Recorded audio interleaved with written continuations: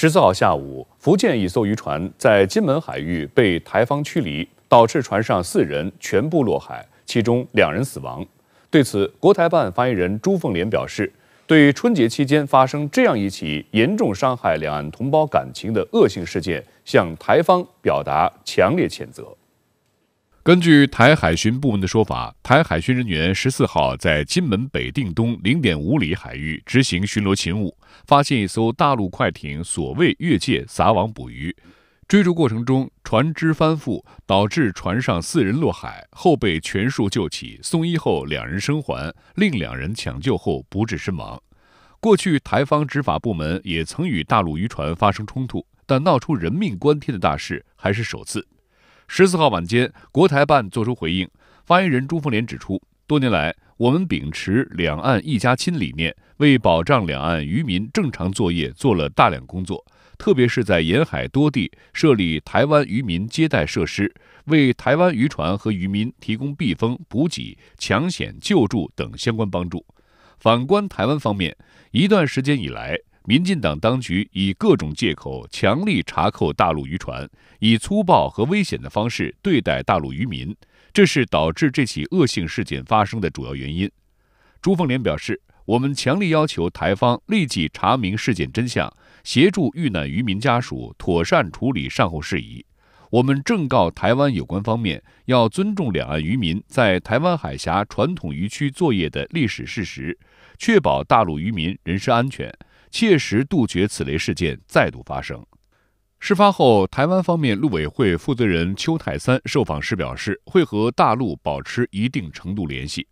这个已经将相关的基本的情节呢，都报请检察官来指挥了。我相信我们调查一段时间，有结果之后一定会通知对方。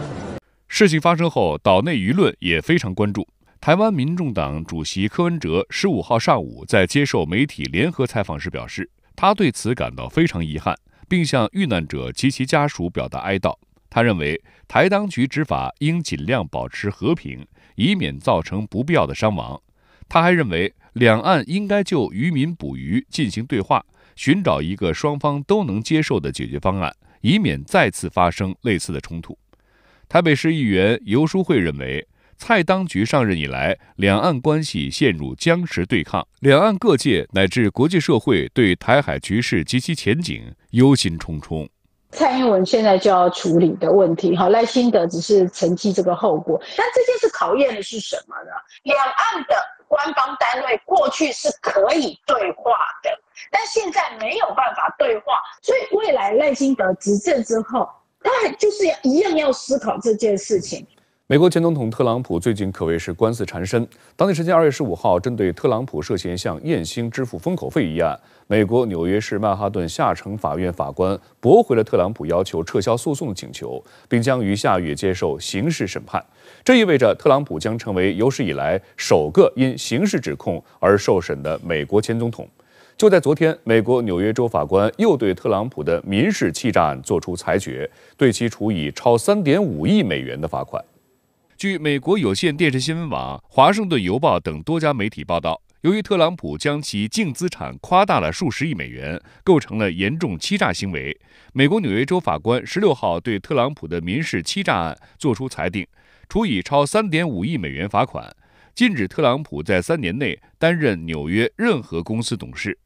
And for years, Donald Trump engaged in deceptive business practices and tremendous fraud. Donald Trump falsely, knowingly inflated his net worth by billions of dollars to unjustly enrich himself, his family, and to cheat the system. Donald Trump may have authored the art of the deal, but he perfected the art of the steal. This long-running fraud was intentional, egregious, illegal.对于该裁定，特朗普当天晚些时候称将上诉。It's a very sad day for, in my opinion, the country. New York State judge just ruled that I have to pay a fine of $355 million for having built a perfect company. Will appeal, will be successful. 除特朗普本人外，法官还裁定对特朗普的2个儿子小唐纳德·特朗普和埃里克·特朗普实施行业禁令。如果裁定成立，谁将接管特朗普集团，也成为媒体讨论的焦点。What do you think the barring from business for 3 years? What does that mean? That's a big problem for him because so is Don Jr., so is Alan Weisselberg and Eric Trump. So who's going to run the business? Ivanka? Doubtful. She doesn't want anything. She wants to stay as far away from this scenario as she possibly can. They have their own life. 官司缠身的特朗普心烦的事情还不止这一桩。美国东部时间2月15号上午，美国前总统特朗普进入纽约市曼哈顿下城法院，就封口费一案进行审判前的最后一场听证会。据悉，特朗普面临34项重罪指控，包括涉嫌伪造商业记录，以掩盖他在2016年白宫竞选期间涉及婚外情的指控。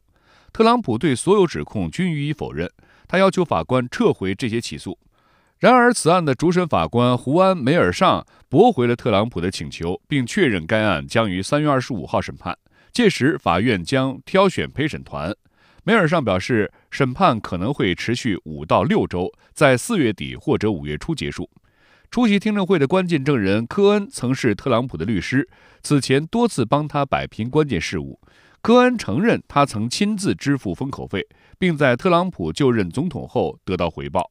Oh, I believe, based upon the information that I know, and based upon not just the documentary evidence, but the corroborating testimony from so many people, I believe that he will be found guilty on all charges. 不过，美国有线电视新闻网指出，封口费案被许多法律专家认为是特朗普面临的4项刑事审判中最薄弱的一个，即使被定罪，特朗普也不会面临牢狱之灾。深圳卫视梳理发现，特朗普深陷4起刑事诉讼案件，除封口费案外，还包括卸任总统后处理机密文件不当、干预2020年总统选举等行为，让他合计受到91项罪名指控。此外，特朗普还被卷入2起民事案件。15号的听证会结束后，特朗普在庭外发表讲话，重申了一贯以来的说法，即针对他的刑事起诉是出于政治动机。What it is election interference. It's being run by Joe Biden's White House. His top person was placed here in order to make sure everything goes right. This is a terrible time for our country. This is a real dark period for our country.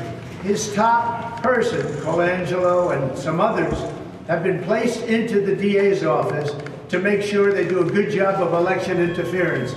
There's never been anything like this in the history of our country. With all of this being said, 与特朗普关系密切的美国福克斯新闻此次也坚定站队特朗普，直接在节目中抨击纽约州司法不公。That Donald Trump's going to get any fair trial in New York. Yeah, it's really unbelievable, Sean. I wouldn't believe it if I wasn't the one sitting in these trials myself.